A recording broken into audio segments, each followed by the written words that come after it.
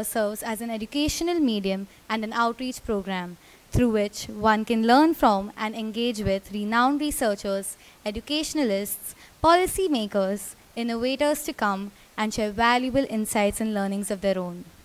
Today, we have Dr. Chandrasekhar sir, former Secretary to the Government, Ministry of Science and Technology, who is going to deliver a lecture on science, Stone Age to Gen Alpha. I request all of you to maintain decorum throughout this lecture and keep your cell phones on silent mode. Questions will be attended at the end of the lecture.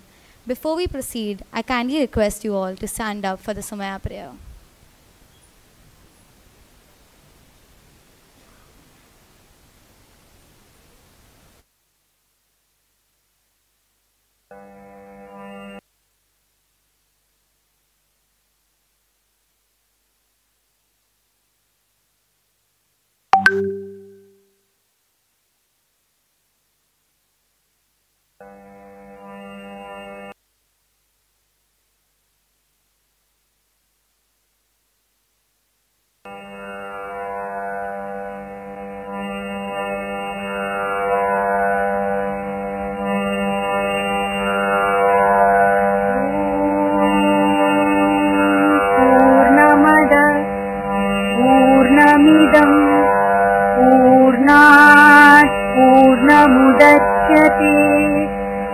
पूर्णस्य पूर्णमादाय पूर्णमेवावशिष्यते।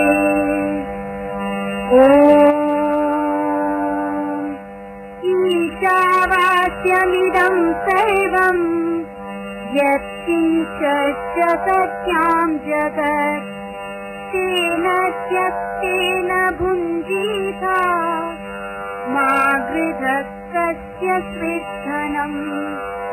मूकं करोति वाचालं पङ्गुं लङ्घयते गिरिं यत्कृपातमहं वन्दे परमानन्दमाधवम्। ॐ प्रणो देवी सरस्वती वाजेभिर्वाजिनीवती हीनामविद्यवतु। ॐ चोदयित्री सूनृतानां चेतन्ती सुमतीनां यज्ञं ददे सरस्वती। ॐ असतो मा सत्समय तमसो मा ज्योतिर्गमय मृत्योर्मा अमृतं गमय। ॐ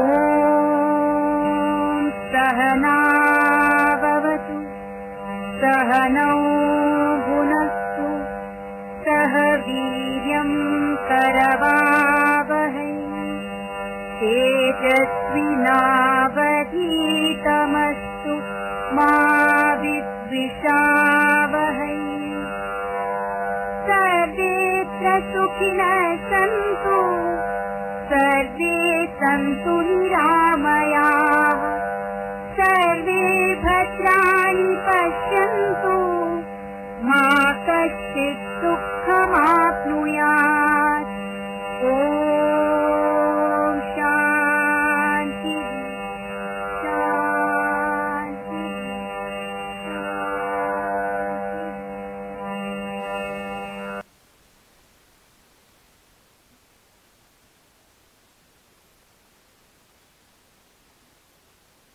Now, I would like to request Dr. Suresh Ukarande sir, Principal of KJ Somaiya Institute of Technology, to present the welcome address.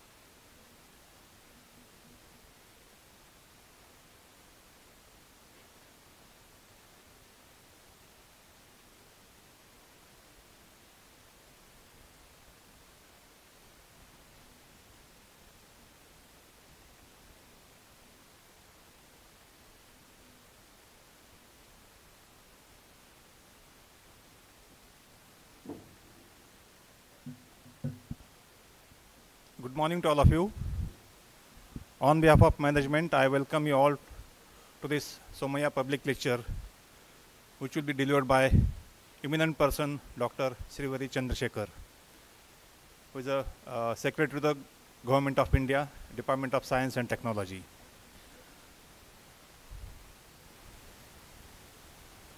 Sri Samir Somaiya, Chairman of Somaiya Vidya Vihar and Vice Chancellor of Somaiya Vidya Vihar University.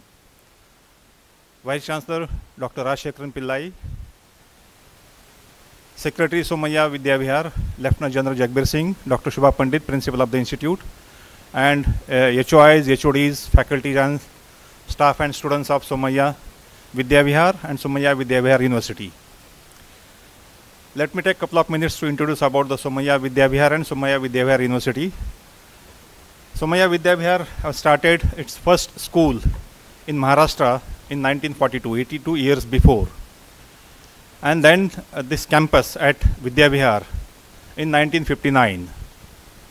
And now, today in this 2023, you see this, the campus which is grown at Vidya Vihar campus, at Sion campus, and other campuses in Maharashtra, Karnataka, Gujarat and Madhya Pradesh. There are mainly two campuses in Mumbai, that is this one, Vidya Vihar, and other one is at Ayur Vihar, Sion campus. Third campus in Maharashtra is at Nareshwadi, Dahanu Taluka, and in Ahmednagar district there are schools.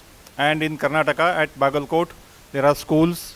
In Gujarat, Kutch also there are schools, and various courses are being run in all these campuses. We have at this, under the umbrella of Somaiya Vidya Vihar, 34 plus institutions, wherein approximately 40,000 students are taking education right from school to PhD, and which is mentored by, guided by the 3,000 plus faculties.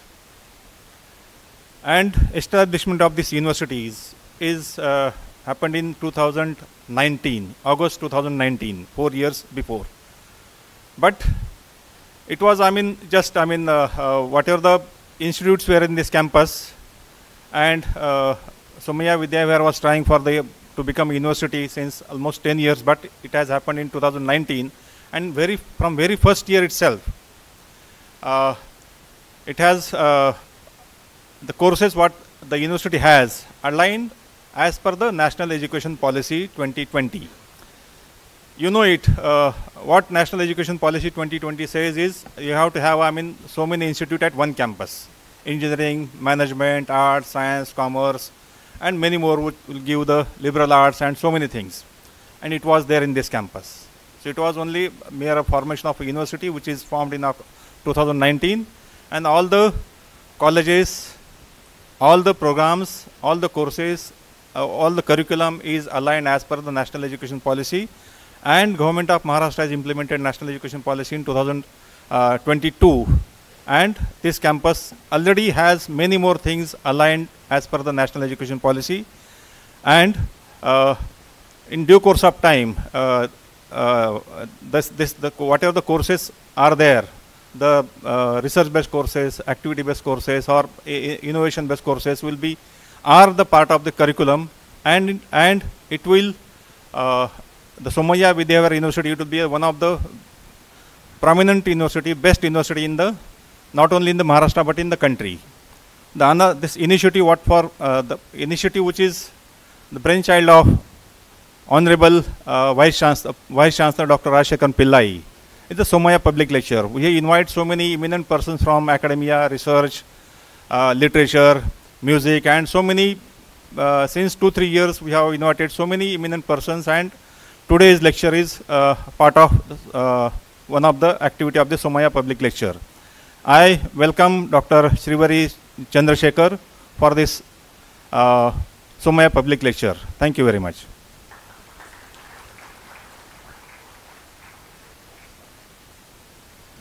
Thank you so much, sir. I would now like to call upon Shri Somaiya sir to come upon and say a few words.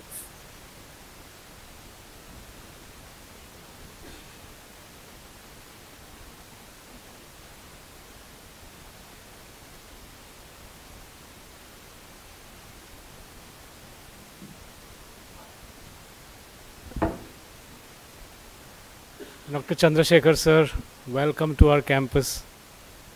Dr. Pillai, General Jagbir Singh, and everybody else, my student friends.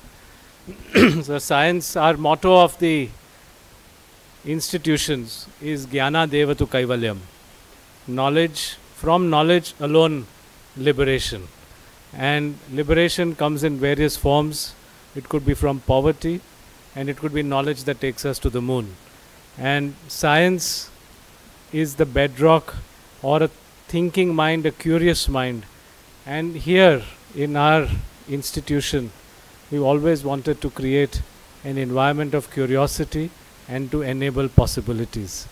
As the Department of Science and Technology, you have encouraged science across the country in education institutions and in research institutions. We want to become a research university, one that excels in research, education and service. At the same time, we want to be proudly Indian, and we want to be universal in the reach of our ideas. And we believe that currently with the G20, with the Delhi Declaration, the desire to make a more inclusive world, a more sensitive world, I think we are in a place where Indian education institutions can also show that we can be among the best in the world. If you go to 1992, I joined my father's business, family business, in 1st January 93. It was in 91 or 92 when the government at that time had liberalized. At that time, there was no Indian, shall I say, business to talk about in the world. Today, when we look back, there are so many. The new education policy has only recently freed us and allowed us to think. And we are only 4 years old as a university. As we keep growing and integrating, we believe in the next 20 years, 25 years, Indian higher education will also become one of the best in the world, science, teaching and service. So thank you very much for coming.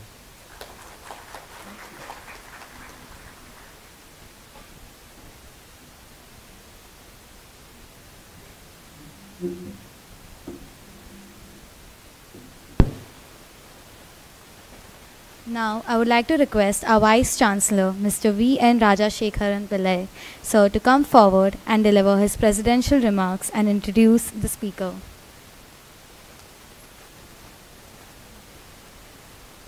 Dr. Shrivari Chandrasekhar, sir, I'd request you to come on stage. And Somaiya, sir, as well.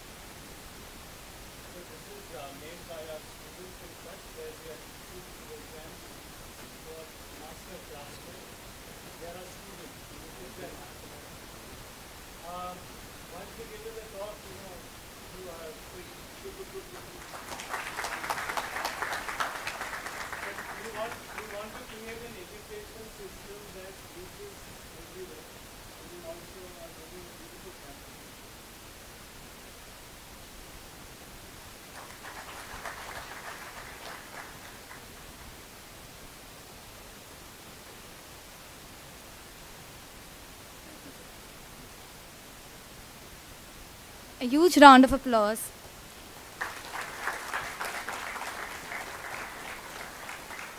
I would now request Dr. Shrivari Chandrasekhar to proceed with the session.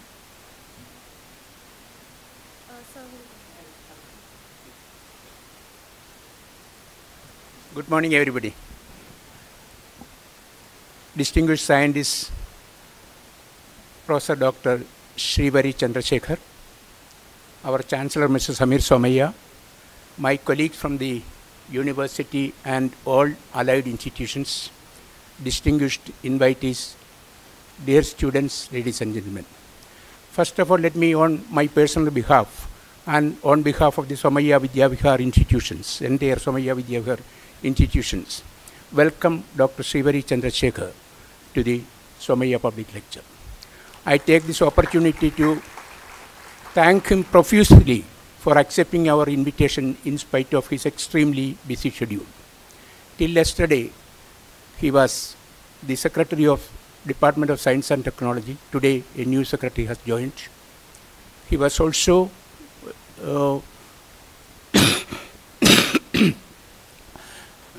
chairman of the Department of Science and Technology. He is a very distinguished organic chemist. I know him for the last 40 years through his organic chemistry colleagues and all that. He has contributed significantly. He has received all the big prizes in the country in science, including the Infosys Science Award for Physical Sciences. He is a fellow of all the academies of science in the country. He has been recognized nationally and internationally for his work in chiral organic synthesis, which has very relevance in pharmaceutical chemistry. The Somaiya public lectures is definitely some sort of an outreach activity which we do to bring such people and introduce them to our faculty and also the students, to give the holistic view of what is happening in different areas of knowledge. And I am very sure that this university, it is getting transformed into as our Chancellor mentioned, it is getting transformed into a teaching and research and then to a research university. The type of emphasis which we are giving for research is enormous. We are giving scholarships, junior scholarships and senior scholarships and research fellowships which are a little bit more than the national scholarships. Yesterday, of course, the Government of India has increased the national scholarships. So we are trying to promote research endeavors in all our activities. We unconventionally interact with the industry to support the research and teaching. And we have a good number of activities which are designed to increase the diversity, including the gender diversity in this university. We have recently got a scheme from BASF to support it, and Dr. Achila Danait, Director of Dean of Research, is spearheading that particular activity. We are also reaching to the public in an unconventional way. We are being supported by our own companies, the Godavari Biorefineries Limited and also the other R&D institutions which we support. The students have the opportunity to enter into projects with not only in this country, across the world. We are interacting with universities across the country and across the world to give our students opportunity to go abroad and do the capstone projects. These are all initiatives which we are taking up for the last several years, and particularly focusedly after the freedom which we got as a university. We are one among the several of our programs, including the management, engineering, thermal studies. These are all education. These are all highly rated programs in the country. And our emphasis, as I mentioned earlier, it is for strengthening research also, because so far we have been part of the Mumbai University system for our conventional higher and technical education. Our medical college is part of the Maharashtra University of Health Sciences. So, of course, all these syllabus, curriculum, all these things were defined by these universities. Now we have the freedom. We have the freedom. Of course, our motto itself is freedom of possibilities. Today I was really happy when Abhiyandriki was inaugurated. We could see the freedom the students are taking for innovating this thing. Today morning, Dr. Chandrasekhar inaugurated Abhiyandriki, which is a national flagship program, which is being conducted by the K.J. Somaiya College of Engineering. Let me thank Dr. Chandrasekhar for inaugurating that particular program, and let me also congratulate the students who have taken the lead for arranging such activities. Dr. Chandrasekhar, there is no need of introduction to him because we have already circulated the thing. Of course, I don't want to read the entire CV of Dr. Chandrasekhar. He is a very distinguished organic chemist. He took voluntary retirement from the Government of India and working in the CSIR, continued to work in the CSIR as he has been doing for the last several decades, starting from Andhra University. Usmania, starting from Usmania University, coming to the CSIR laboratory. I know him very well. Some of my students are also some sort of a co-workers with him who are excelling in this field. And let me wish him the very best in his further endeavors in organic chemistry and in science. And the topic which we have selected today is science, perspectives on science from Stone Age to Gen Alpha.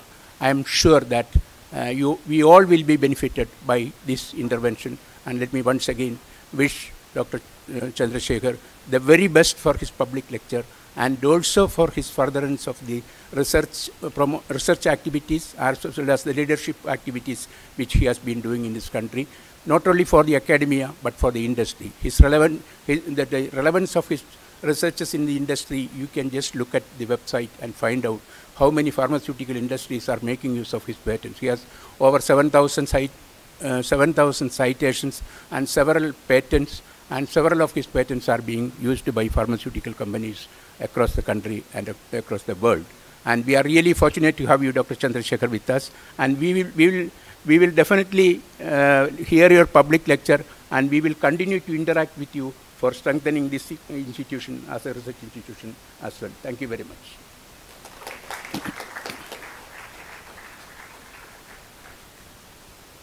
Thank you so much, sir. I would now request Samir sir and Pillai sir to enjoy the session and Dr. Srivari Chandrasekhar sir to proceed with it.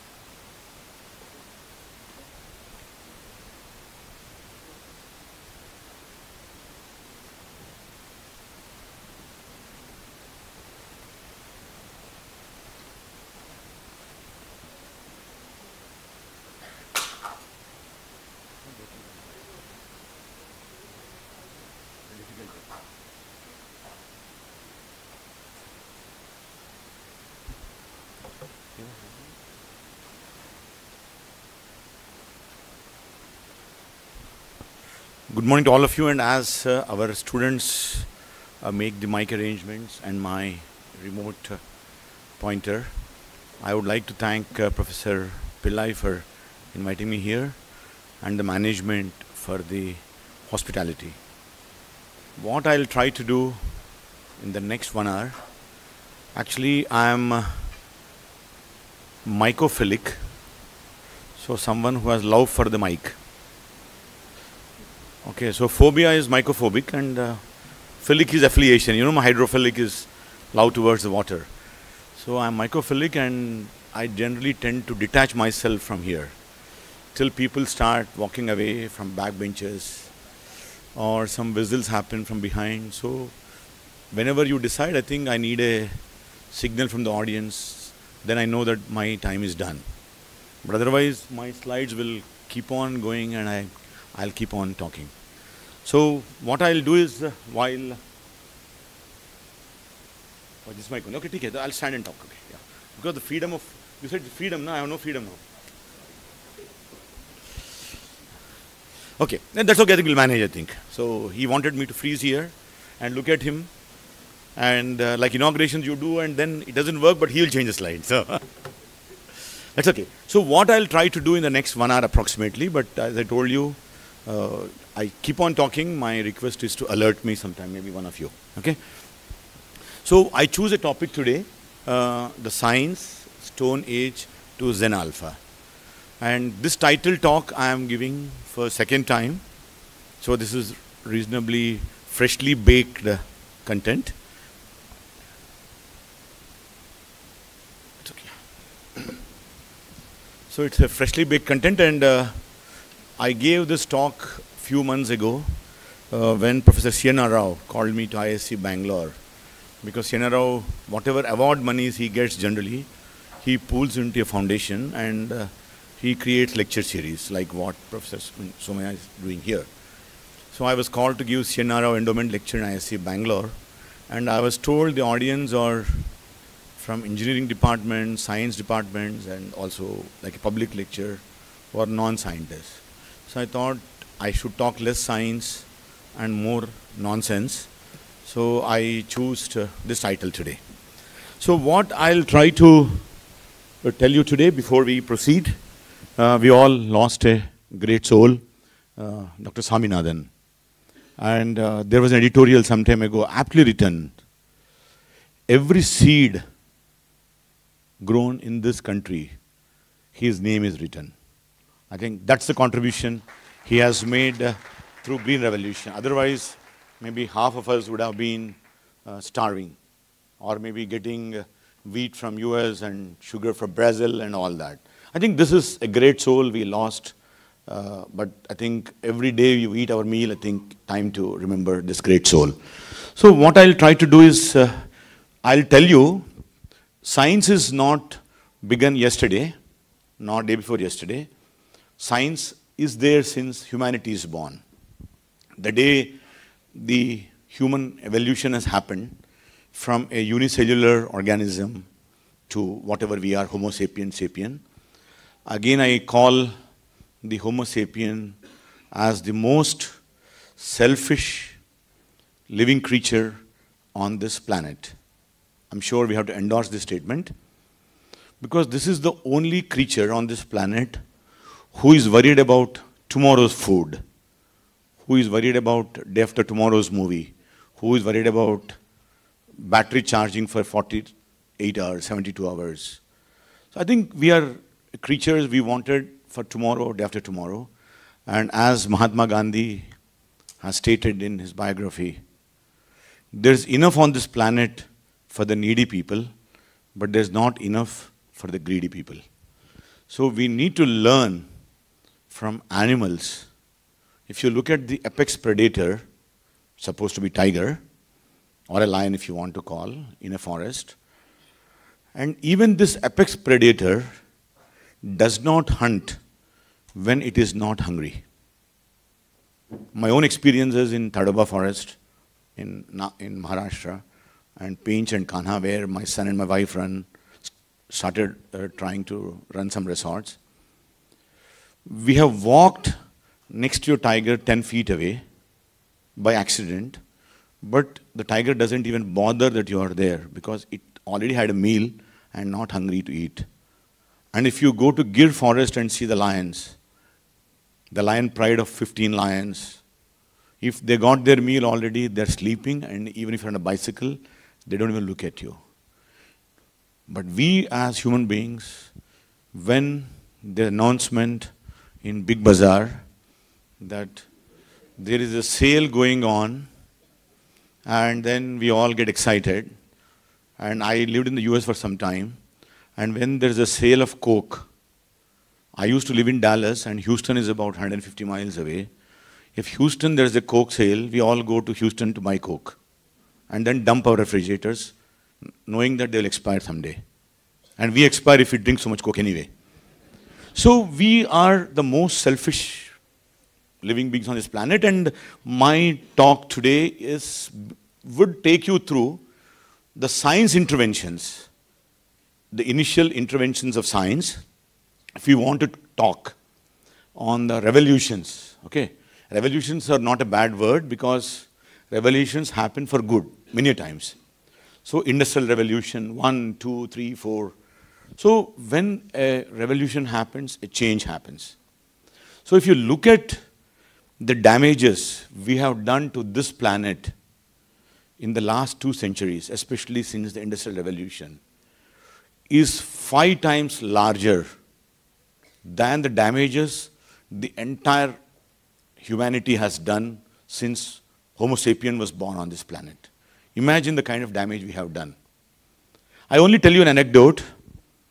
When Ford and Mercedes-Benz, Benz company and Ford launched their first car, a 4-wheeler, the announcement from the chairman of the Ford company, I think it was in 1890 or 1900, that we are going to launch a 4-wheeler transportation which will give a little smoke from behind. But it would be the most cleanest transportation we are introducing onto this planet. Exactly after 100 years of this revolution, we are cursing petrol, we are cursing diesel, we are cursing that little smoke. Before that, the transportation was either a bullock cart or on a horse. And the complaint given by the Ford is when you are using the animals, they are left behind the dung, which is spoiling the roads. And cleaning of the dung has become a pain. So my car is not going to leave anything on the road. But after 100 years, we realized that whatever smoke these engines we have created during the revolution have created the global warming. And yesterday's newspaper says that in South America, the dolphins are dying because of the temperatures in the Amazon River. So, global warming, we blame that carbon dioxide is the biggest culprit. I'm going to tell the entire story because the chairman wants to leave. I thought I'll complete the story. And then the slides will go on. So, when we look at the damages we have done, as human beings or the living things, this Mother Earth has given everything in a proper oxidation state. Who have studied high school chemistry, who wrote the engineering entrance or a medical entrance, you have studied oxidation reductions and electrochemistry a little bit. So nature has given everything in the perfect oxidation state. Nature has given you fossil fuel as unoxidized charcoal, which is a carbon. Petrol, which is a linear hydrocarbon, or a diesel, which is just hydrocarbons. But we put into the engine, and it will oxidize into carbon dioxide. We all take oxygen from the planet and give out carbon dioxide. And then we say that now the parts per million carbon dioxide, which is there about 390, 400 ppm, when it crosses 450, we know that that 1.5 degrees commitment, I think today our chairman was mentioning about the G20 and the commitments of all of us towards the Mother Earth. If that 1.5 degree number, which is on our heads like a knife, which will fall on us whenever that 1.5 degrees temperature increase on this planet, we know that all the Arctic, Antarctic, Himalaya and everything will melt, and then the sea levels will increase, and maybe Bombay will not be there. I'm a great soul, I'm from Telangana, we have no sea. We had little sea, but we fought with Andhra people and gave the sea to them. So we are landlocked state and we are well protected. Okay, so we as human beings are oxidizing agents of this planet. We take everything which is the neutral state. We all know that nitrogen is a great element. Nitrogen is there about 60% or 50% in this air, whatever we are taking. I think we have only 60% nitrogen, only 30% oxygen, remaining other gases. We take nitrogen and oxidize and make it nitric oxide. And we blame that nitric oxide is a greenhouse gas which is going to create global warming. We take carbon from the nature, we make it carbon dioxide. Sulfur is a nice element. We oxidize sulfur to sulfur dioxide and claim sulfur dioxide is a bad gas. So we are the oxidants of this planet. All the living beings, mostly human beings, are the oxidants. And I think at the cost of our comfort, the so-called comfort, we have spoiled the planet. I can only tell you that the backbenchers from third row onwards, who are students most probably, and some faculty must have sat there to impress me that they are also young. I accept you. So the problem is, are we handing over this planet to these backbenchers the way I have got from my grandfather? If today our chancellor has got this planet in a way he got from his grandfather, are we going to give back this planet in the same shape to our next generation? So that is where science will play an important role, and I do believe that next 40 minutes, hopefully, when I take you the journey of science which originated from Stone Age till Zen Alpha, which are our backbenchers today, whether we are taking the science in the right direction or do we need course correction.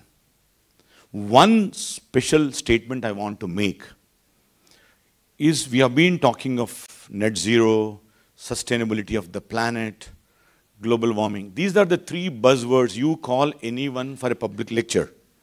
These are the only three keywords they use. So now, why we have to use these keywords and bombard all of you? Because at least this generation has realized that something has gone wrong during the industrial revolutions, and we need to do the course corrections. And if we don't do course corrections, the fate of all these backbenchers, the so-called backbenchers, the Gen Alpha kids, in 2050, would have to remember the movie of Rajnikant. I think in Telugu it was called Chitti. The Chitti was the character where we create a human robot, and this robot doesn't listen to Rajnikant and it creates havoc, and then only Rajnikant can stop it. Because Rajnikant is the one who can make sun rise on the western side. Okay, so next slide please. Yeah, so my title, my science, picture jana hai, next slide. Already, yeah, next please, yeah, okay.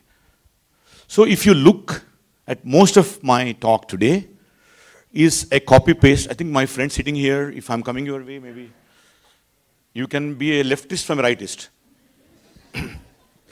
So if you look at this John Gribbin's book, Science, a History, almost 50% of this talk, what I'm going to speak, has been taken as a copy-paste or with some masala spices added into this book. So if you look at the statement, science is a personal activity. With very few exceptions, scientists throughout the history have plied their craft not through a lust for glory or material reward, but in order to satisfy their own curiosity about the way the world works. I think this is the science statement, but is it holding good for today's scientists? I think has to be a question asked. When science was done 300 years ago or 500 years ago, there was no DST, there was no Somaiya fellowship. So if someone wants to research, either this scientist, he or she, either would sell their own personal properties and do an experiment, or go to the king and tell an idea and take little wealth from the king and try to do some research, which will be for the welfare or the comfort. I don't want to use the welfare, but the comfort of Homo sapiens. But today, we wanted a materialistic reward, we wanted a cash prize, or we wanted recognition, or our name should appear in the newspapers. I think we have become conscious and we have become more like film stars that scientists would like to have celebrity status. But scientist is the one who works at the back end without expecting any rewards, but I believe that my science has to do good for tomorrow. So that's the message this whole book gives you. Next slide, please. So just to educate for friends who are not aware of the generations, of course you can always go to Google and find an answer. So I have given you the various generations. I have not taken too long, as I told. We have just taken the Industrial Revolution onwards. So those people who are born in 1883 to 1900, they are called the lost generation. I don't know why they are called lost generation, but if you look at the definition, World War I generation. So poor fellows were part of fightings and war across the nations, and those generations are called the lost generation. Of course, then we have the greatest generation, which is World War II, and later, so they realized the problems of World War, and that's where UN was made. People were trying to make countries which don't fight amongst each other, so that became little greater generation. Then we had a silent generation. Then we had baby boomers. That's the time when there's rise in population and world started getting full of opportunities. And most of the front benchers, I think, belong to the baby boomer generation, or born after 60, for example. And then, of course, we had Gen X, who are MTV generation, punk music kind of people. Then, of course, millennials, Gen Y, first global generation. Then we had Gen Z, then tech-savvy generations, of course, Zen Alpha, which are all were born more recently. So if you look at the way we have classified our generations, generally a generation is about 20 to 30 years because the age gap between you and your parents is about 25, 30 years, depending on which part of the world you belong to. And that 30 years is one generation gap. Today, you may not accept the views of your parents because you are a next generation.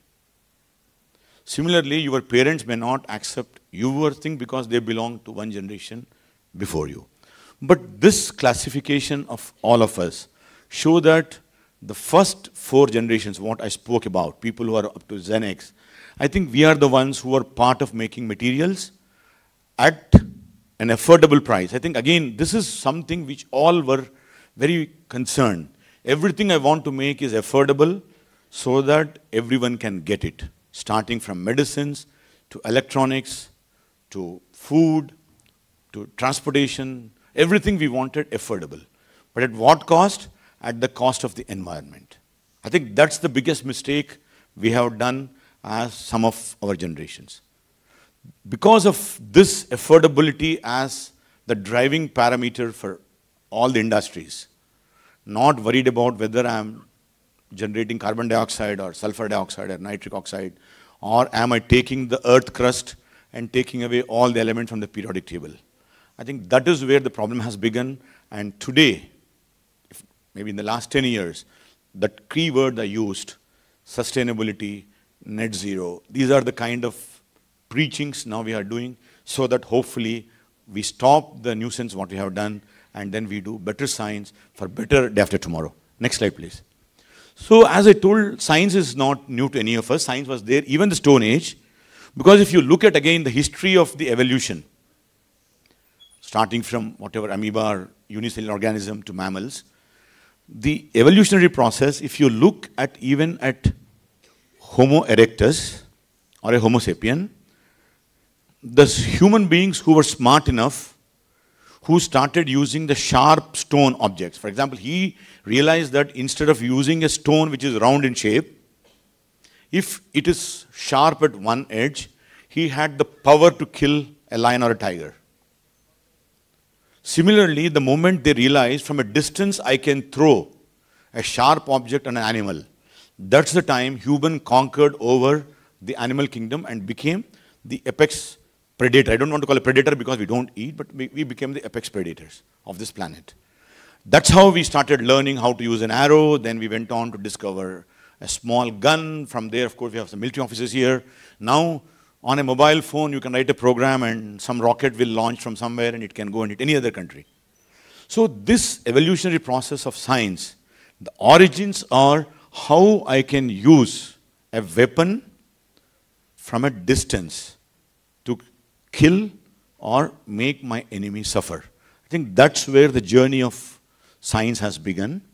And just to make, when this Homo sapiens was killing animals, and when the winter sets on, they realized, because they are bare, there are no cotton those days, so to protect themselves, they started whatever leather is left over after killing an animal and eating the meat and all that. So they started wearing that skin of the animals as a warming material for them to protect themselves from winter. Now, we intentionally kill the animals, including snakes, or a calf, or a cow, or buffalo, or whatever, to make nice leather jackets with Armani brand, or I don't know, whatever the best brands today we have, or a high design brand, and then you end up paying $1,000 per leather coat. So the innovation of wearing a leather material for protecting your skin from winters is not discovered by yesterday or day before yesterday. It was discovered by a Stone Age person. I'm not using the gender here. Stone Age person.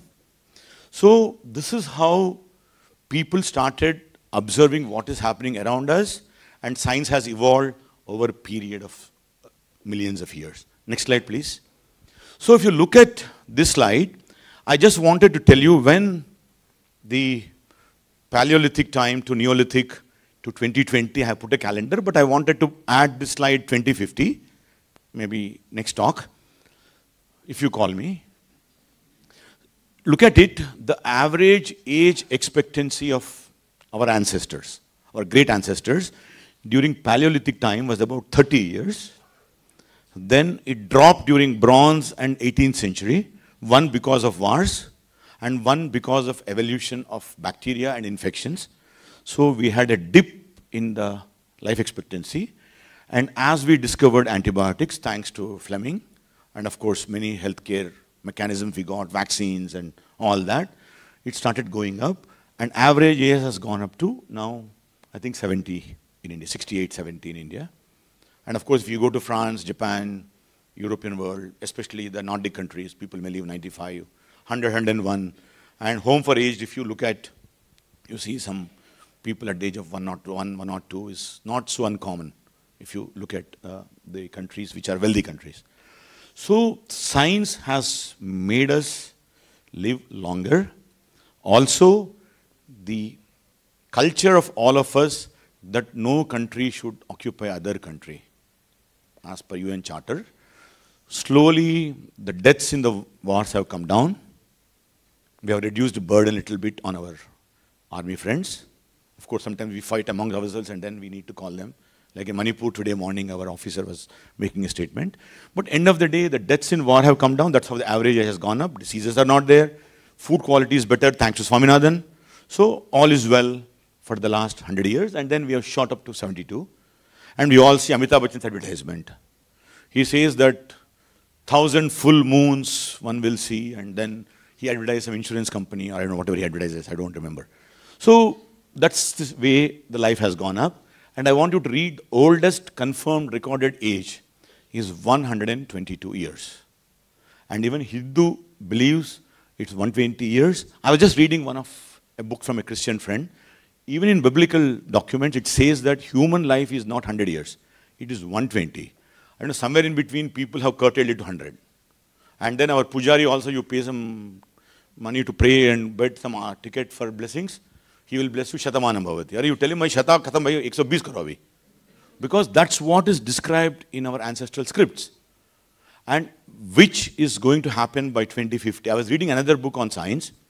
Hopefully I'll share sometime the title of the book during my talk.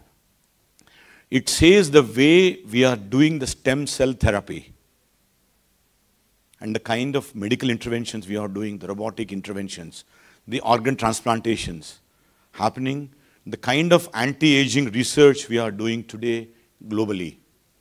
120 is reachable by 2050. That means, again, I'm taking my friends in the back benches, third row onwards. You're all in the age group of 17, 18, 20, 21. So when you are 50, by the time these technologies will be on top of the world, that you can go to a vending machine, you feel that your heart is paining, you don't require to go to a cardiologist to do some repairs on the heart. At a vending machine, you order your stem cells, which you preserved at minus 80 degrees. Now stem cell banks have come, umbilical cords are being preserved. Now you grow your own heart or grow your own lung and then reinstate, and then you behave like a 30-year-old young boy or a girl. Again, live for another 40 years, and whenever something goes wrong, again you repair that part. This is not a dream, which is going to happen the way the investments into stem cell research, anti-aging is happening in the world in multinational companies, which is going to be reality. Okay? So be prepared to live 120, 130. Next slide, please. So if you look at the journey of all of us as Homo sapiens, we also measure ourselves. You know, I'm first in class, second in class, third in class. We have seen movie 3 Idiots. Generally, if our friend gets first in class, we are not very happy. We want, like I fail, he also should fail. I think that's our, but if you look at the rankings in, I'm sure our university friends also will strive to get NRF ranking under 20, under 10, over 50. I mean, we are all driven by those numbers. Human beings' brains are always statistical mind. I want a number. So if you look at the happiness index of all our countries, we are nowhere in top 15, 20, most unhappy souls. I don't want to give our number, or if I've written the slide, I want to hide it. No, it's not written. I'm glad. I think we are somewhere around 110, or I don't know. Okay. So if you look at these countries which have good quality life, as I told, Nordic countries, if you look at Denmark, Switzerland, or European countries, so these are the countries who are happy souls. That means their pension scheme is very good. Their pension schemes are good. You can retire at whatever age you want. The pension money, what you get post-retirement is more than what you are getting in service. That's why those who know a little bit of French history, France, I was traveling 3 years ago, just before the COVID, and everyone on strike. I said, what is happening? They're fighting to reduce the retirement age. Very unusual country. We all fight with the government to increase our retirement age. So why France, railway, trains, and all guys are on strike? I asked my collaborator, Rene Griere, what is happening, Professor Rene? He said, no, Chandra, actually, I'm getting more money after retirement than I was getting in service. I want to retire faster. So those countries are the happy countries, okay? Then parameter for happiness, GDP, healthy years of life. That's what I said, health. Social support, trust, freedom to make life decisions. We have freedom to operate in this campus. That's what we have been talking. So you're happy souls. Of course, generosity has to be there. Generosity is not giving some 10 rupees to a beggar at a signal. That's not generosity, actually. You're encouraging something which is not good for the country. Generosity is something. Today morning, I was telling one of our young colleagues in the car coming out, can you adapt a girl child from a slum area or a boy from a slum area? Every day evening, 5 o'clock to 6 o'clock, I go to that slum, see that this girl does the homework. And tomorrow, that girl is proud to go to school. Because today, many children don't go to school because they don't do homework. And they are scared of teacher, the teacher will beat them in a government school. So that is generosity. You take your own time and give to the society and see that whole country has best education possible. People are aware of what is happening around them. I think that is generosity. Of course, environment, social, urban, and natural phenomena. So I do believe that India by 2050, as our Honorable Prime Minister keeps telling us, will be a developed nation and hopefully will be among top 20, if not bottom 20. Hopefully that's aspiration, all we should have. But to look at the happiness, one needs to be healthy. I work in health sciences, a little bit of generic drugs, a little bit of drug discovery. Agriculture, of course, is very critical, but these two sectors are driven by energy. The biggest concern, what we have created over the last 100 years of revolution, we have exhausted the entire fossil fuels, whatever coal we get, which is created after millions of years of what you call the animals which die under a sea, or the forest live, and all this takes about million years before coal is formed. Similarly, your petrol, diesel, or all these fossil fuels is a million-year effort by the Mother Earth to give us, and in 120 years of industrial revolution, we have exhausted all these things. So we are worried now where the energy will come to support agriculture, and how, if we don't have proper nutrition, how are we going to protect our health? So for happiness, of course, these three are required. And the biggest worry for all of us has to be, how am I going to create energy cheaper and which is also renewable? So again, the science will drive it. And again, my friends, mechanical engineers or whoever are trying to make the energy from renewable resources. Either you are rotating a wheel to get the energy, or you are going to split the water to get hydrogen. I think those are the science problems we need to address today.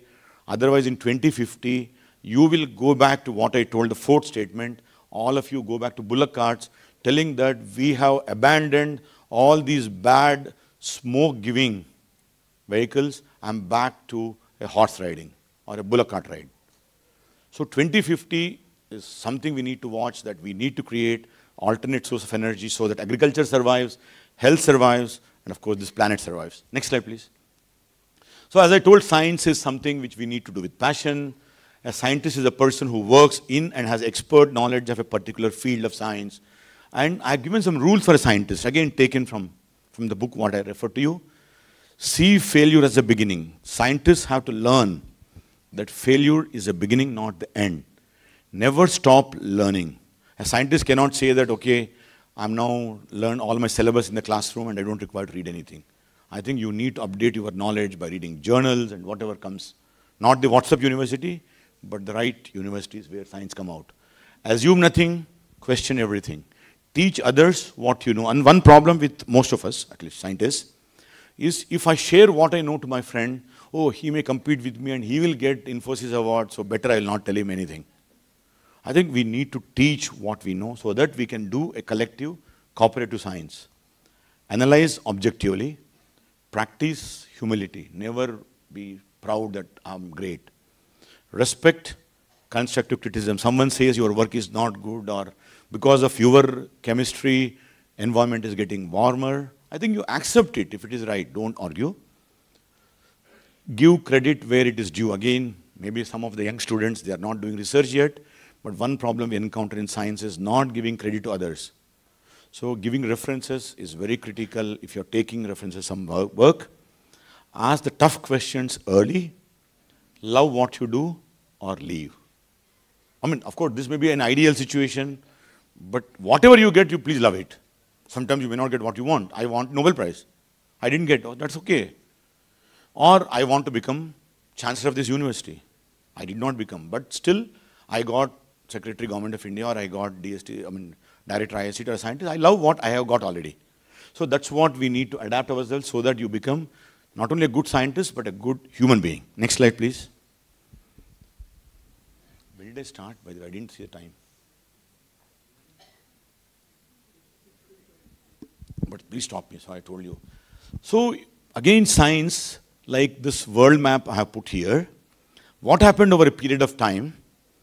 As I told, when Big Bang happened, those who want to believe Big Bang happened, and that's how this whole universe is formed or this planet is made. I don't think that generation required a passport or a visa to travel from one part of the earth to another part of the earth. I don't want to call continents because even continents were not found. But then as we progressed, the evolution happened. I think that's the theme of your exhibition today, that evolution. So as the evolution processed, we made boundaries of each countries, starting from East Germany, West Germany, which you cannot bifurcate India, Pakistan, for example, or US, Canada. Even if they are land connected, we have broken our countries and we made partitions, which is okay. For a sovereign nation, all that was okay after UN Charter. But if you look at science, we also made that mistake. What human beings have made for the planet, we have done even within science. That is now troubling all of us in doing interdisciplinary science. Today, scientist thinks he is great, engineer thinks he is great, physics fellow thinks he is great, or chemist thinks I'm central science. Actually, I always tell, chemistry is the central science. If that slide comes, I'll quickly throw it out. Chemists believe that this whole universe is chemistry because what you sit in the chair is plastic is chemistry, or the cotton is chemistry, it's all carbohydrate, or what you eat is chemistry, your DNA is chemistry, your protein is chemistry, amino acids. So chemist feels that everything is chemistry. Even if you go to Mars, there are some elements. If you go to moon, there are elements. Today we are struggling to see what elements are there in the moon. Again, I will say that even moon is chemistry. So chemists feel that chemistry is central science, so he became isolated. Physics has become isolation. Biology isolated. Today I want this world to think science as one branch or one unit. It is not even bifurcated or trifurcated the way I have shown earth science or a biological science or a chemistry or a physics.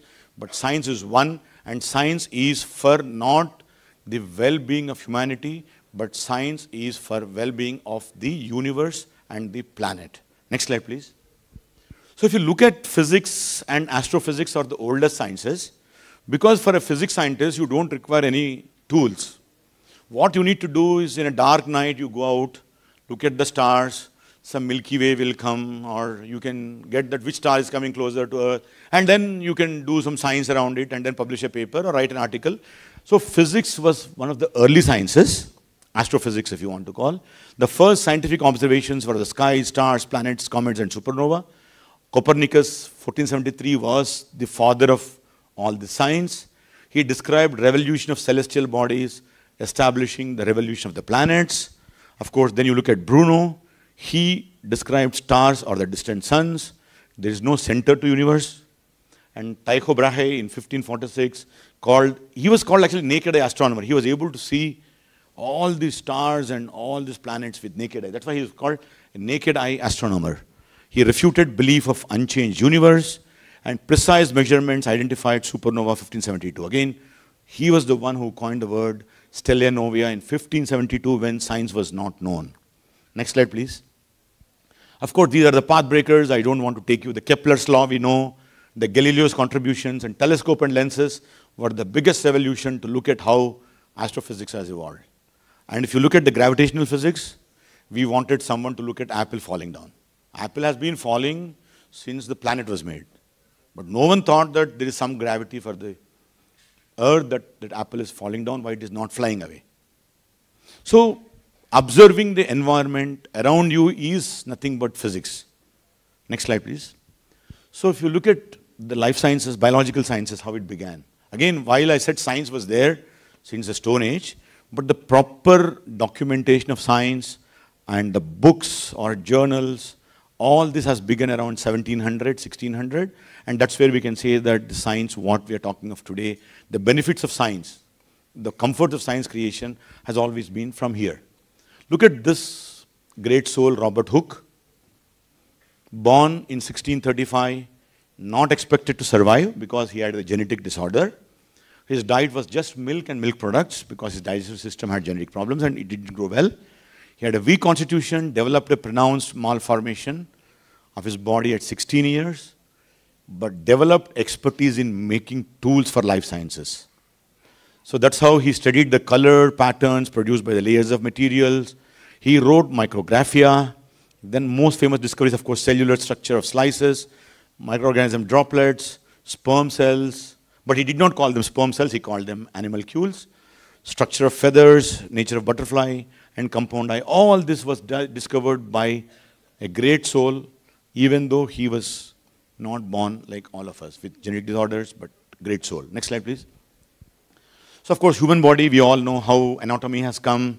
We always talk of how our heritage science, sushrutas, surgical tools.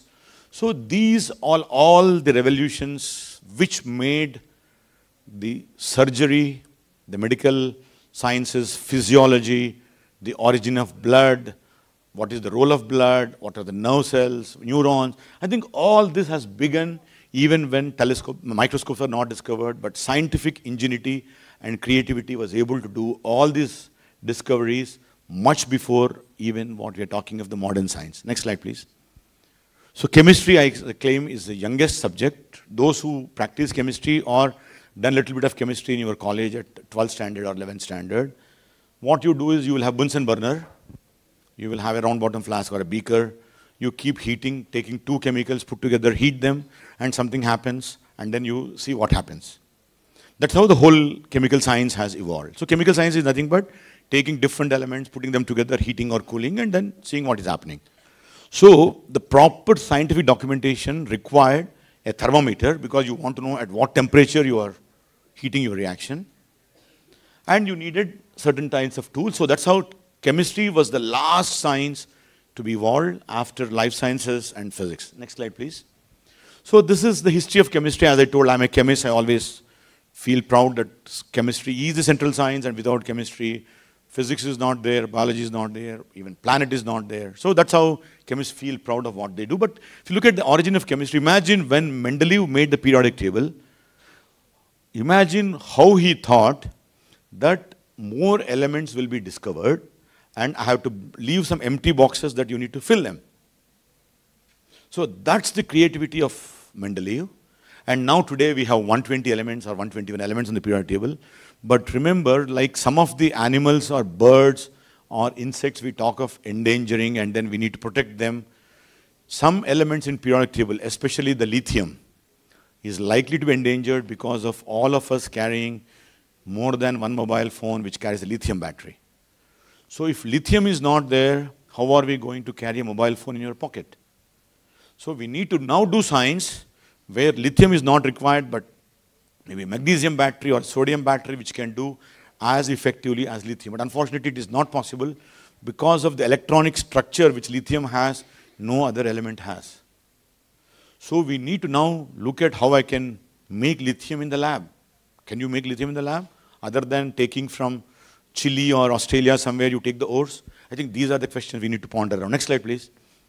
So modern chemistry, I'll not talk about X-ray and all that. Next, please. So as I told you, if you take as chemistry central science, food, battery, paper, medicine, soap, petroleum, cement, plastic, clothes, all these are driven by the knowledge of chemistry. That's why interdisciplinarity of all sciences with chemistry make it a productive part. Next slide, please. So this we skip. Next slide, please. So as I told you, whether the science what we are doing, is it boon or a bane? I think this is a question we need to ask. If industrial revolution is all because of science and technology, again I'm cursing science because of that. Lithium became endangered, global warming is happening, pollution is increasing, our life expectancy has gone up, but the lifestyle has become bad, all sorts of things. So boon is of course improved of quality life, life expectancy has gone up, energy has gone up, all this is there. But bane, environmental damages, depletion of natural resources, urbanization. Remember, this is one question I want to ask all of you. We don't give so much importance to agriculture and we give importance to urbanization. As we move villagers into cities and converting villages into towns and cities, the farming land is depleting. Only one good news to all of us is the global population will hit the stagnation number by 2030. I think we reach about 8.5 billion or 9 billion or some number, and then it will stop there. But if the weight has grown in the last 30, 40 years, if it grows and reach 15 billion population, and then the agricultural land has depleted, today already thanks to Swaminathan and Norman Borlaug, whom we call fathers of green revolution, already per hectare you are getting the maximum crop. Instead of one crop, we went to 2 crops, we are getting 3 crops. Now do you want to get 4 crops? How do you get them? You want to vertical farming, you do urban farming, rooftop farming, will it be sustainable? So we need to now ask a serious question, is urbanization right thing or in the right direction for this planet? As the question we need to ask, and whether science can give a solution for this. Of course, if you can get me a seed variety, per acre instead of getting 4 tons of material, can I get 40 tons of material? Will you make that seed? I need a genetic engineering scientist now. I need CRISPR technology. CRISPR is the one which is going to be a game changer. Hopefully, someone who's doing biotechnology will go and do CRISPR technology, a path-breaking technology for all the seed research. Next, please. So, when I say it's boon because of the glass was discovered, okay? Penicillins were discovered, contraceptive pills. When I say population is under control because of the contraceptive pills. Then we developed the Haber process for ammonia. Can you believe we are not able to improve the Haber process which was made 80 years ago? Ammonia is made still by the Haber process. Then of course we discovered liquid crystals, that's where you have LEDs and all that. So science has made what is shown, X-ray, clothing, so surgeries, robotics, vaccinations. So this is what is the blessing of the science, and we have to improve this slide more larger, but not at the cost of environment. Next, please. So as I told, while we want to live longer, we want to have quality life, but these diseases are going to kill us. If you are a rich man or a woman, because we eat pizzas and other stuff, you get obese. Cardiovascular diseases, maybe because they drink alcohol more. High blood pressure, because they are always stressed.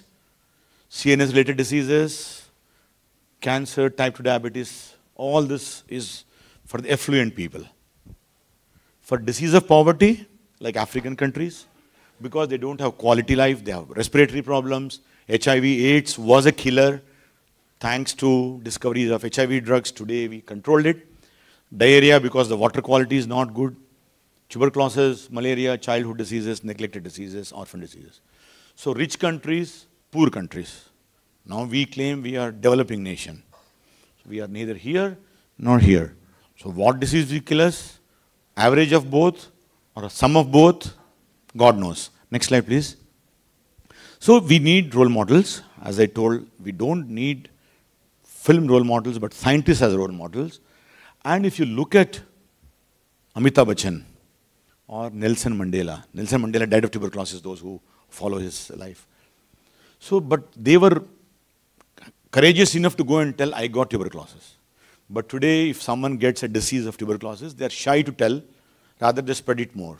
Today, when India is committed to tell that we want to make India a TB-free nation by 2025, I think if someone is suffering from TB, it's our job to identify, cure it using whatever antibiotics are available, so that we make this country a TB-free country. And these are the people who advocated. We pledge support for TB-free India. Amitabh Bachchan or Nelson Mandela has become a poster boy of tuberculosis disease, telling that I have tuberculosis, but please protect yourself by living in proper ventilation and all sorts of things.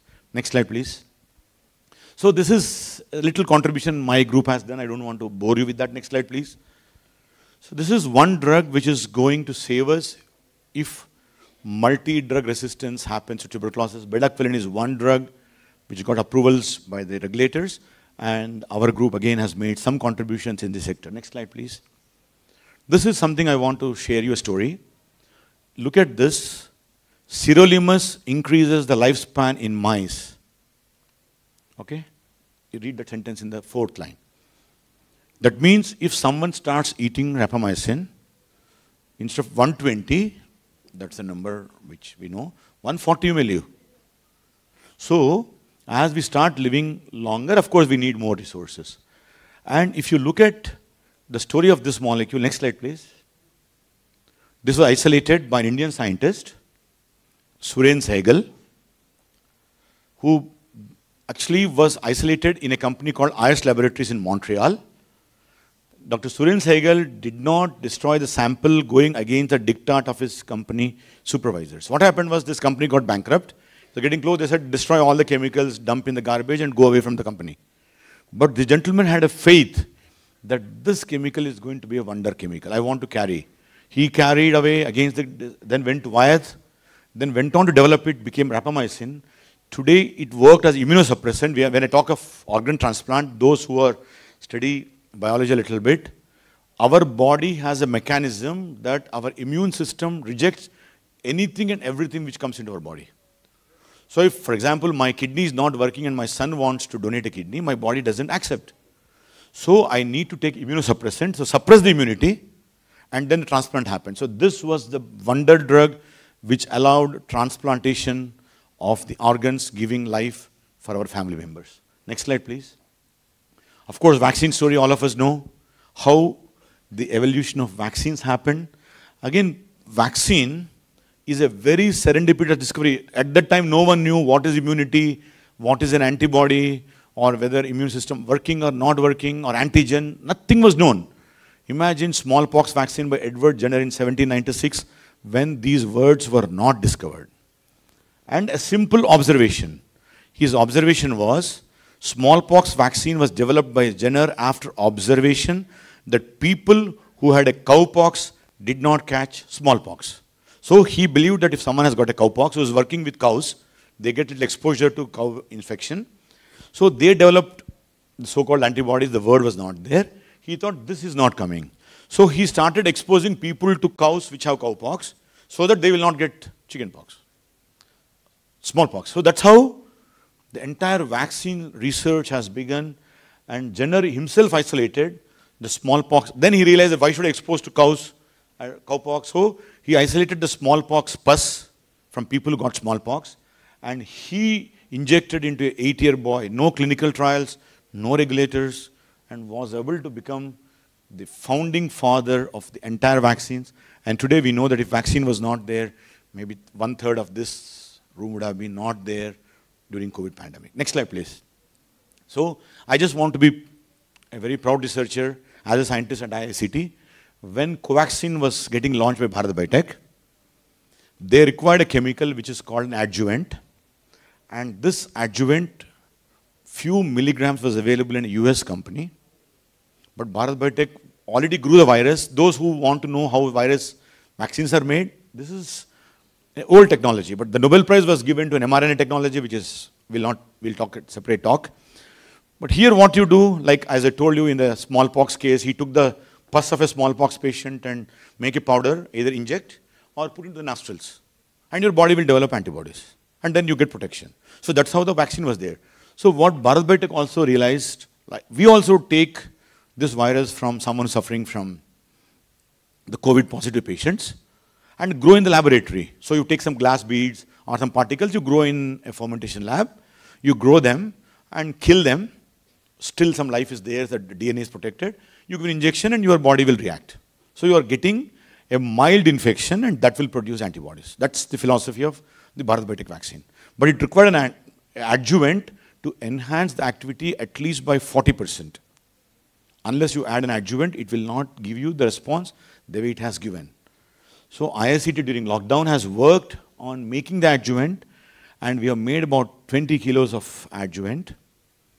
And this adjuvant was varied. So if you have taken a Covaxin injection, it will have 15 micrograms of the adjuvant, and that was made in the laboratory which I was heading before I became Secretary Government of India. So, of course, that has been, we are proud that we got recognition from the government, we got medals and rewards and all that. As I told, we did not work for that, but fortunately, it has been rewarded. So this tells you a story that a serendipitous observation that someone working in the cow field is not getting smallpox, observation has given entire journey of vaccines today. Polio vaccine. If polio vaccine was not there, I can assure you 1/3 of us would have been polio victims. So this is how science evolved over a period of centuries. Next slide, please. This is another contribution. Those who were again during COVID time, remdesivir injection was on big demand. And again, we made a technology against the wishes of the multinationals. We made the processes given to companies. But luckily, by the time Government of India negotiated with the US innovator, and then we got the licenses done, and then remdesivir has saved some lives. Next, please. So if you look at health part, as I told, we have done some contributions, but health, of course, is very critical. Next, please.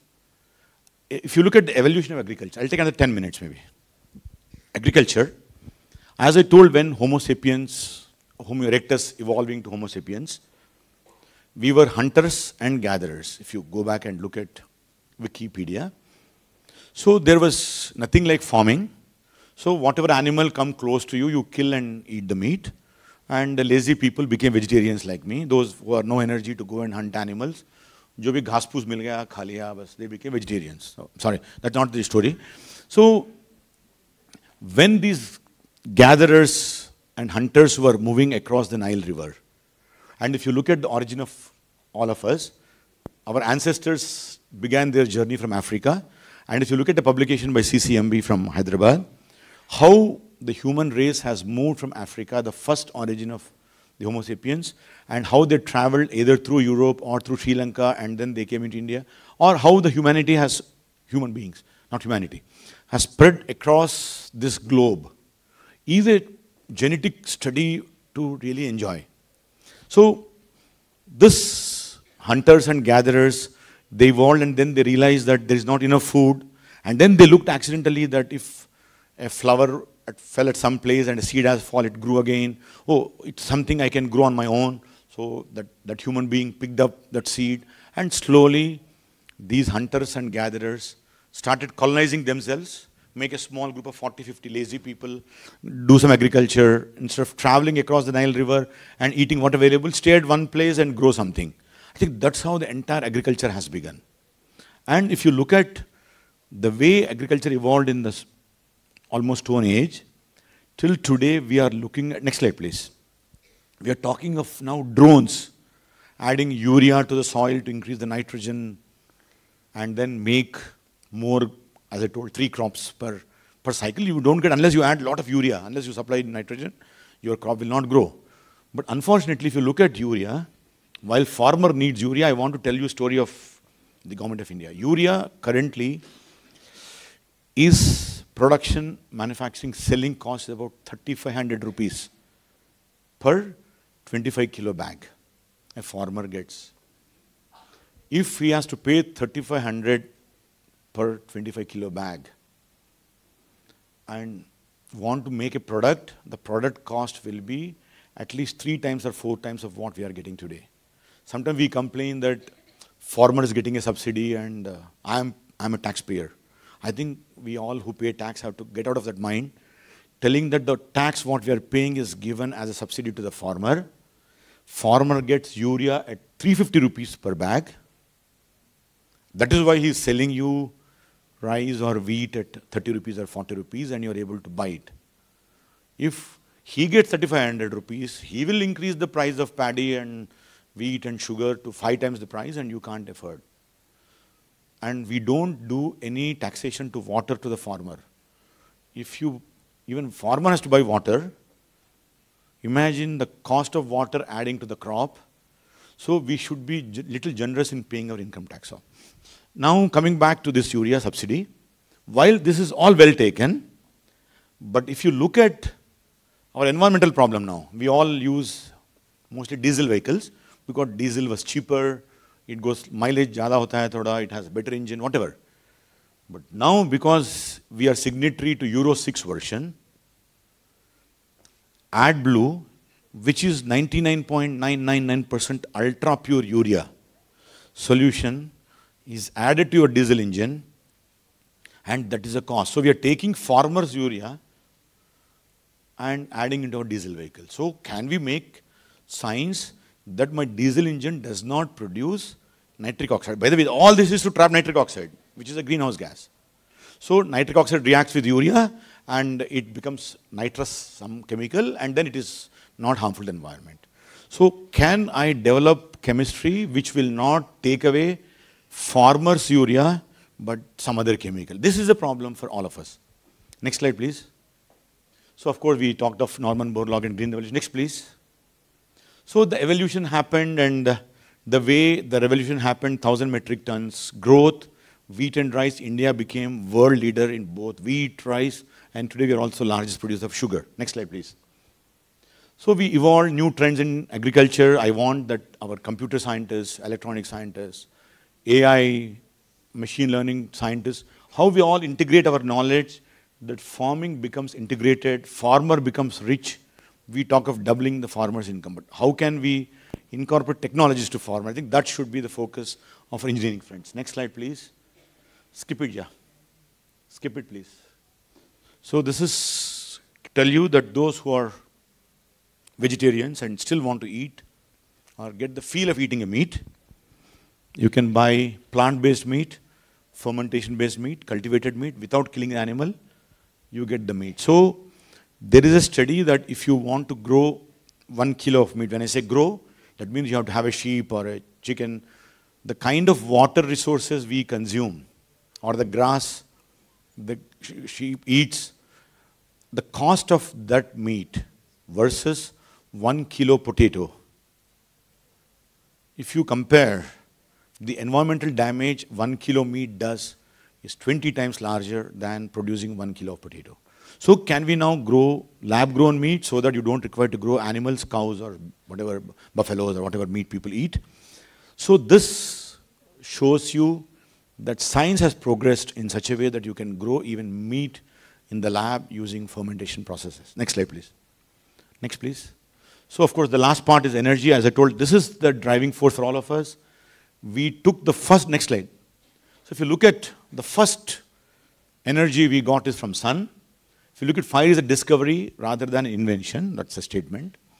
Fire was most likely given to the man, please understand, human, as a gift from the heavens when a bolt of lightning struck a tree or a bush, suddenly starting a fire. And around 400,000 BC, fire was kindled in the caves of Peking man.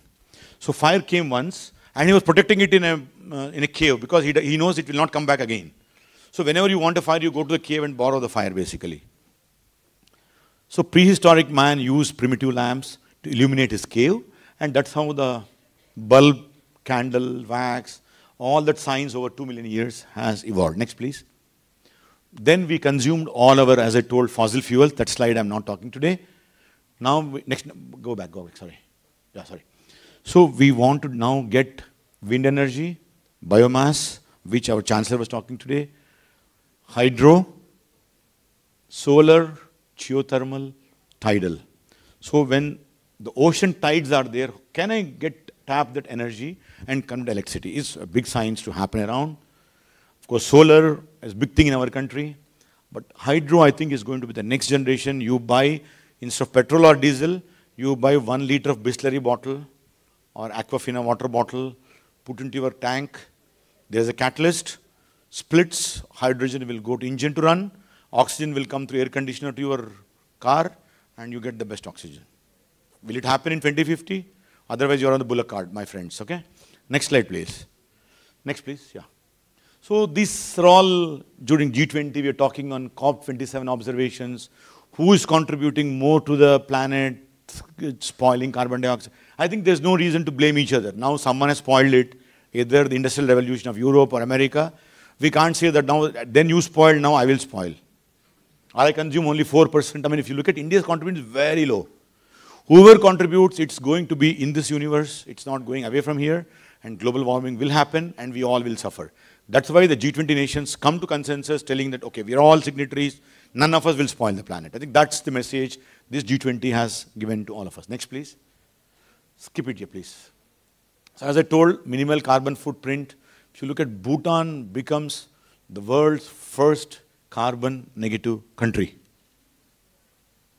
Small, tiny country, somewhere here in Himalayan belt. It became carbon negative country. But India is a too large country. Our aspirations are very high. We wanted more materials. We wanted better lifestyle. So, but then how can India become carbon neutral? E is going to be, forget carbon negative, at least carbon neutral. So, if I take 1 kilo of carbon from the planet, I have to give back 1 kilo of carbon back to the planet. I think that cycle has to be built. That's the net zero principles, hopefully. And we'll make sure that carbon dioxide concentrations don't increase beyond 450 ppm, which will make globe warm by 2 degrees. And that's end of all of us. Next slide, please. Sustain, as I told you, these slides we have to show in a public lecture to understand all of us, to educate all of us that sustainability is the mantra for all of us, and the ability to be maintained at a certain level or rate, avoidance of depletion, meeting our needs without compromising the ability of future generations. 3 pillars sustainability, as I told you, it has to be social, economic, and environmental. Next, please. Future, last slide, by the way. Basic human needs provided to everyone, free of charge, as I told, will be taken for granted, and we abuse it. Today, if someone does not put electricity bill, I will not switch off my air conditioning in my room before coming here to lecture. But if someone says that I have to pay my electricity bill, I will switch off and come. And I have some lazy souls in my friends in Mumbai, not knowing that they are stuck in traffic. They have some app, I think smart app, some computer fellow developed in this college. So you can turn on your air conditioner before you reach the home. Why do you need that comfort? अरे घर जाने के बाद दरवाजा खोलो, की खोलो, बाद में window खोलो. If it's still warm, then turn on the AC. And some of my friends in the US, while the meeting is going on, they take their Apple phone and turn on the AC of the car. Because by the time you go to the car, your car has to be cool. Do you really need that comfort? I think that's the question we need to ask. So computer scientists are also damaging our planet. Huh? I thought they only work at the computer and do one computer and one keyboard, they're happy souls. No. So focus will be on the non-basic luxuries, fancy self-driving cars. We are seeing Tesla cars. I mean, is it towards good of the planet or not so good of the planet? I think these questions we have to ask before you invent something or you discover something. But unfortunately, the gap between rich and poor is increasing. We need to reduce it. Otherwise, we'll have more challenges and we need more police people. Machines will be designed to suit the temperament of the customer. I mean, this is a statement in that book which really I liked. It says, if my car is smart and it is AI ML driven, I don't know what is AI ML, big word, okay? Now I'm sitting in a car, it's a Tesla car or some company, auto car. Now suddenly some Hyderabad auto driver is coming in the opposite direction with school children. That fellow will drive his own way, auto driver in Hyderabad. Now my Tesla car will think, if I apply sudden brake, my owner will be disturbed, poor fellow is sleeping already. If I go and hit that auto, my car is well protected with all airbags and all that. let the kids in the auto die. That's how the AML thinking. Then that car is very, very cheap. Okay, it's a very selfish car or egoistic car. Or there's an altruistic car which thinks, okay, let me apply a brake, or even if required, I'll go and hit a neighboring tree, take a cut, so that my owner gets small injuries, but auto is protected. How that AML will think now? Will it think in the welfare of the owner of the car or welfare of the oncoming auto? So one would be an altruistic vehicle, one would be egoistic car. Which will be cheaper, which will be costlier? Which one you will buy? Okay? So maybe I'm a good guy, I'll buy altruistic car, okay? Does everything in its power to save its owner, even if it means killing others. That would be the egoistic car. So science is taking us in a direction where computers think on our behalf, which is good, maybe better, but how we are going to use this knowledge for welfare of this planet in the evolutionary process of science which began at the Stone Age till today to Zen Alpha beyond, I think is the question we need to ask and see that this planet goes on forever and never stops, and we never go back to either a horse or a bullock cart, but we may go to hydrogen and then protect the environment. Next, please. Yeah, so of course, as a good citizen, disclaimer is the data from here is acknowledged, as I told, mostly from the book and something from Wikipedia and Google search, and some opinions I made, some loose talk, which is all my personal and nothing to do with my institute or my organization. Next, please. And of course, as I said, I'm a wildlife guy who keep traveling in Central India. History of science, which I studied for Stone Age or future of science, is essential to understand the process, trends, and future of science, not just for human well-being, for the planet's well-being. Thank you. Jai Hind.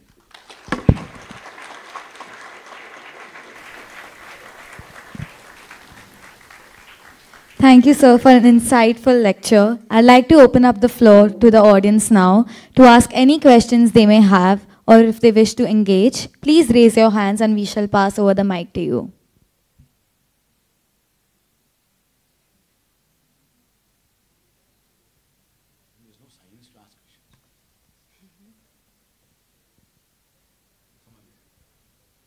Can you please hand over the mic over there?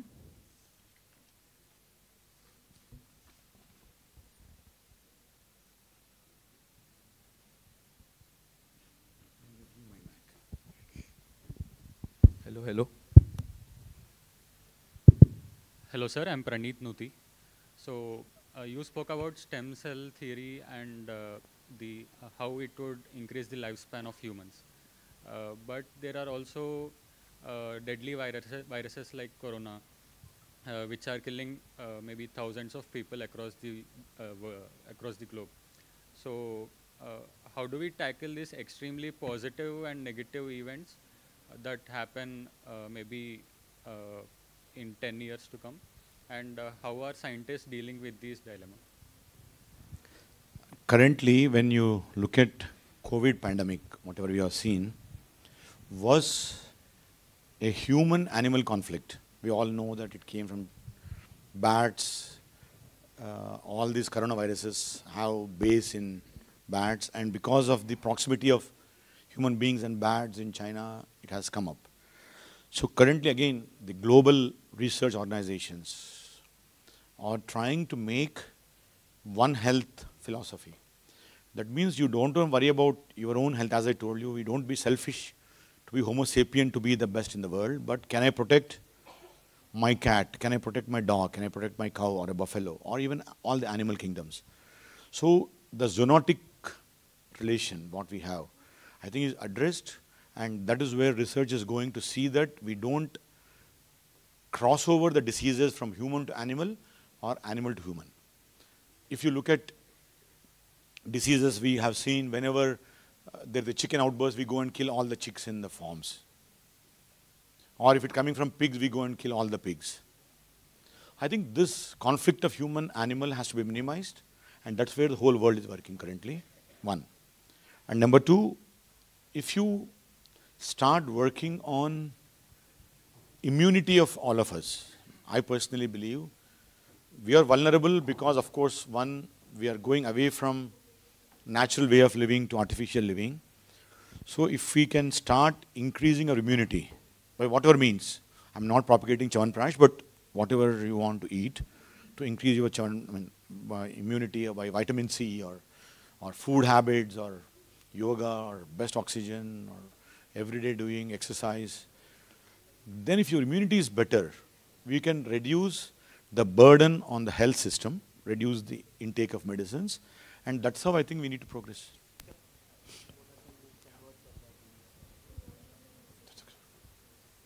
I'm healthy.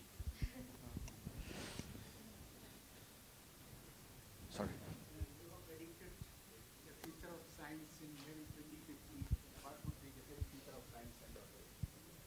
Would it be possible, for example, the existing science and technology management and education management to contain those changes in the years to come? So actually it's a very, very important question to debate today. Most of our research is driven by keywords, if I want to use the word. Suddenly, I mean, sir, you are an organic chemist. So if someone says organic catalysis is Nobel Prize has been given, so all of us will jump in to do some research there, here and there, and then get some publications and get a reward and award or whatever. We are not driven by passion, but we are driven by the external factors. One, as I told you, science, when we want to educate in the classroom, has to be passion driven. Today, if I look at my armed forces, it is their passion to serve the nation at the cost of their life. Scientists cannot work whether I'm getting old pension scheme or new pension scheme. I am driven by my passion, like my army jawan is willing to give his life for the country, can as a scientist do something 18 hours a day, 20 hours a day, but I want my science to be sustainable, my science to be useful and affordable. So we need to bring in this kind of things in the education system, that the scientist who comes out in 2040 or 2050 will think as a holistic problem for the planet rather than a lab-centric problem. So this holistic approach is required for all of us. That's why the science cannot be fragmented. It's to be one science, like when we talk of one planet, one Earth, whatever we had for our G20. I think one science. I think that we need to educate, and people are excited, again with all due regards to our Chandrayaan or space research. I think the excitement what you get looking a rocket going into the moon, you did not get that excitement when vaccine was discovered. Honestly. Was there a live telecast of either mRNA vaccine or AstraZeneca's Covishield or Covaxin? I think we have to celebrate science. I think that has to be taught to all of us. Excitement is not that I discovered something robotic thing which will come and serve me tea in this audience by a robo, by my engineering friend. I mean, I'm sure any college I go, first thing they show is a robot doing some activities. Fine, I mean, it's towards future. But I think we need to celebrate science which is going to be providing well-being, holistic well-being of this planet. And I think that's the kind of curriculum we need to build. Again, I'm philosophical, but sorry. So that's what I think we need to really take forward, yeah. Please, sir.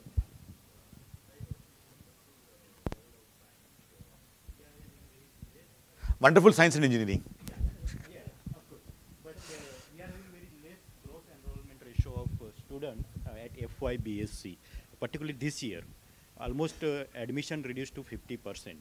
So how to increase interest of students towards basic sciences? That is my first Just question. to tell you, some university asked me, can you join us and increase the enrollment? I said, I will not join you.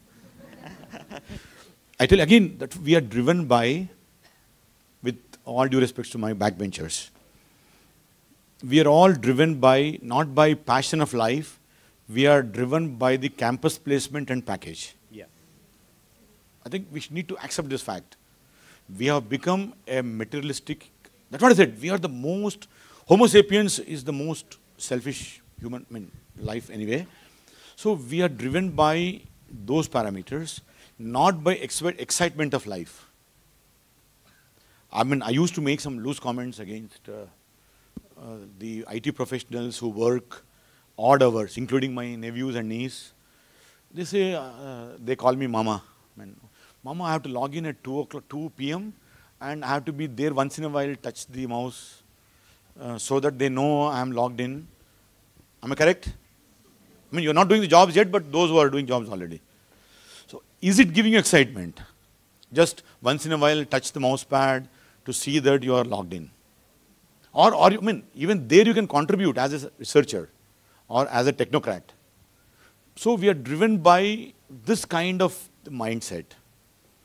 So, that's what I think I said, we need to re-look at, as I told, I only tell you threats actually, okay. The threats are because of the revolutions, industrial revolutions, we have consumed more than what our 5,000 years of consumption, okay, the civilization, if you call of Indus civilization, whatever you talk of time frame, the damage we have done in these 140, 180 years is 100 times more than what those 5,000 years of humanity has done to the planet, in whatever form it is. So, it is we all like our armed forces. Now, I am a patriotism is not to the country, patriotism to the planet. Patriotism is not to Telangana or Hyderabad or India. Patriotism to the planet.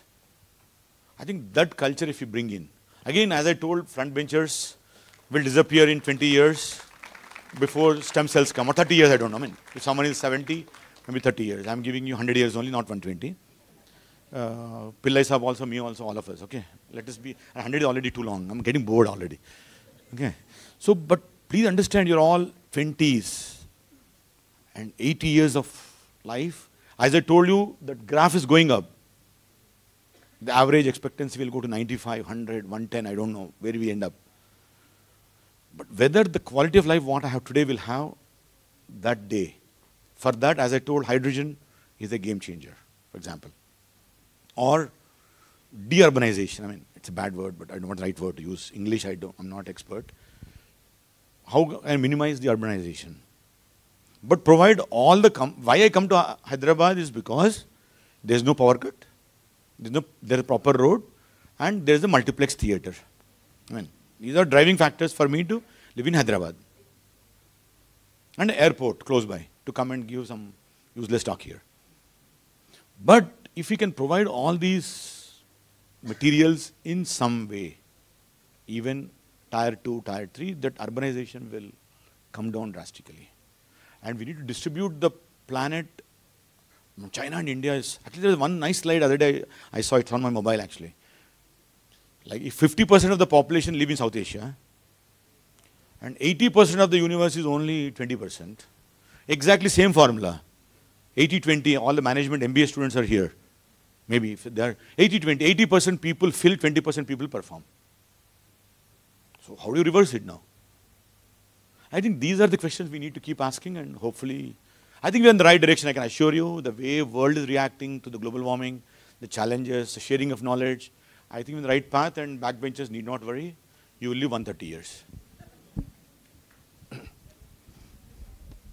Please.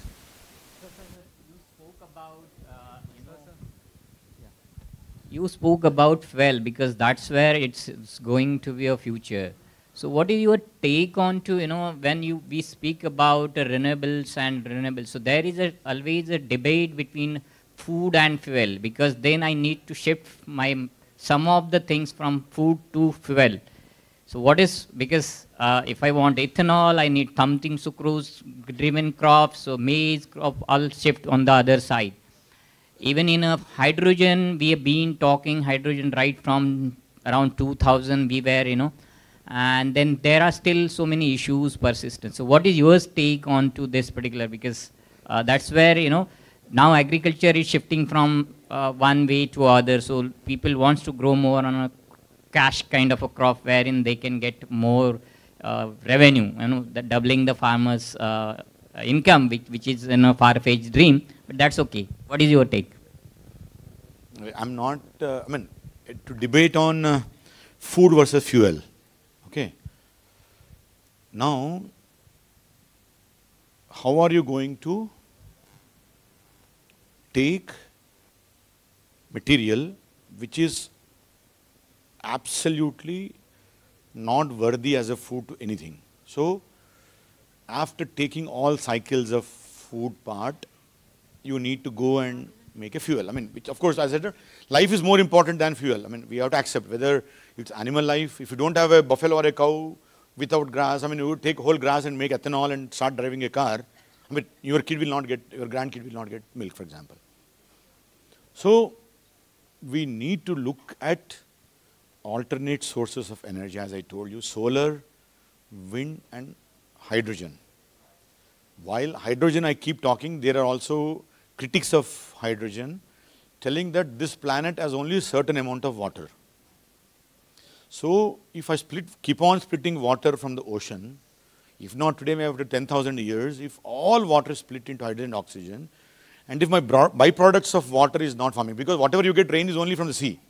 So, 70% water, 30% land.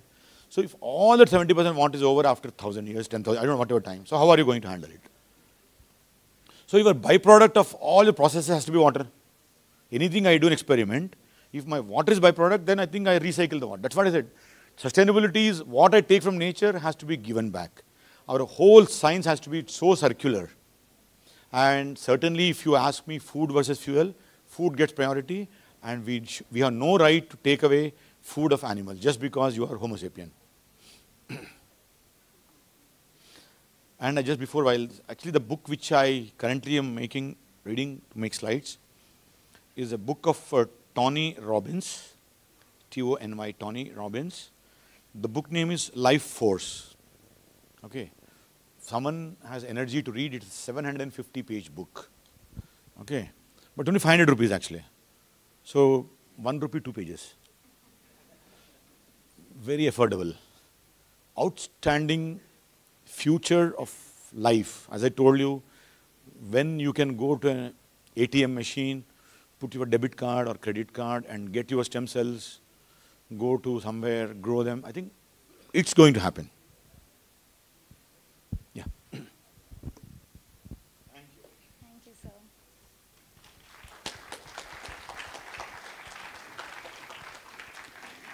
Sir, it's been a privilege to have you with us, imparting invaluable insights that truly convey evolution in the field of science.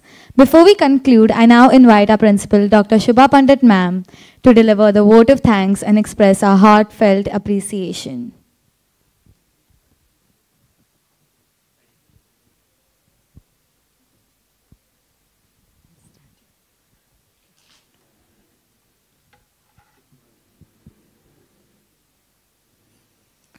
A very good afternoon to everyone. I'm here to propose the vote of thanks to all of you. We've had the privilege of listening to an insightful and enlightening lecture by Dr. S. Chandrasekhar. So I would like to extend my heartfelt thanks, sir, for such a wonderful insights on topics which are relevant everyone. You've broached some of the relevant questions which each of us should try to address, because it's for the earth, Mother Earth, that you are talking about. And I think as humans who should be worrying, I think your topic was too good.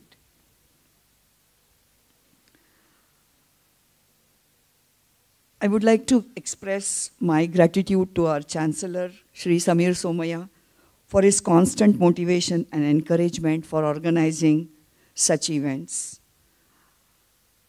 I would also like to thank our Vice Chancellor, Professor Rajsekharan Pillai, for initiating Somaiya Public Lecture and getting experts in various domains. This has enabled all of us at Somaiya as well as the general public to the expertise of eminent professionals. I would also like to express my thanks, special thanks, to Lieutenant General Jagbir Singh, sir, for gracing the occasion. I would like to extend thanks to the guests, invitees, and other dignitaries of Somaiya University and SVV institutions who made it to attend this lecture and grace the occasion. I would also like to thank the Student Council for organizing this event on such a large scale. Their enthusiasm is truly to be admired while they work tirelessly behind the scenes. The dedication and hard work have made today's event a resounding success. The Associate Dean, Student Affairs, Dr. Sudha Gupta and Dr. Vandana Satam, her associate, the Vice Principal, heads of the departments, as well as other faculty members of the college and staff of the college have always been very supportive in each and every activity of the college. In fact, they form the backbone of the college. Their contributions have enabled the college administration to reach major milestones in academics. Their dedication and hard work have made today's lecture a great success. Last but not the least, I want to express my gratitude to the students attending this lecture. Their active participation and engagement have made this a vibrant and enriching experience for all. I'm also grateful to all from the sound, lighting, as well as the SVV PR and IT team who have contributed immensely for the smooth functioning of this event. Additionally, I might have inadvertently not mentioned someone who has helped us in this activity. Please accept my gratitude towards your help. In conclusion, I would like to say that today's lecture had been a remarkable journey of knowledge and inspiration, and it would have not been possible without the collective effort of everyone involved. Thank you again, all of you. Thanks a lot. Now, since this lecture was a part of Abhiyantriki, and Abhiyantriki is going to continue for the next 2 days, I would like to request all to proceed for lunch, and we will not have national anthem, which is normally the tradition, because this is going to be a continuing activity. Thank you, everyone, and please proceed for lunch. The dignitaries, please proceed to the boardroom of our college for the lunch. Thank you very much.